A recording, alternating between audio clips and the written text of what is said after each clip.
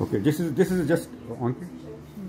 This is just a little demonstration for intralesional injection for alopecia areata.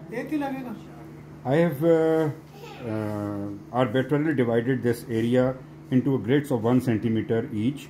It is not necessary that you should do every time you are giving an injection.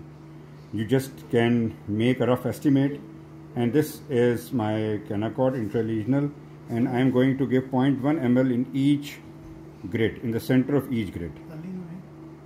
And the angle of injection is 45 degree, and I am just introducing 2 to 3 millimeter of the syringe into the skin. So the injection is given roundabout in dermal or subdermal.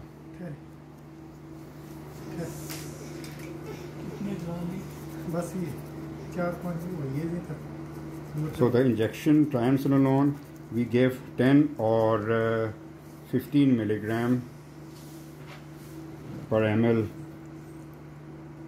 injection. We make it, and then, as I've told you, we are going to give 0.1 ml at each grid. That is about a centimeter square. So that's all. Thank you very much.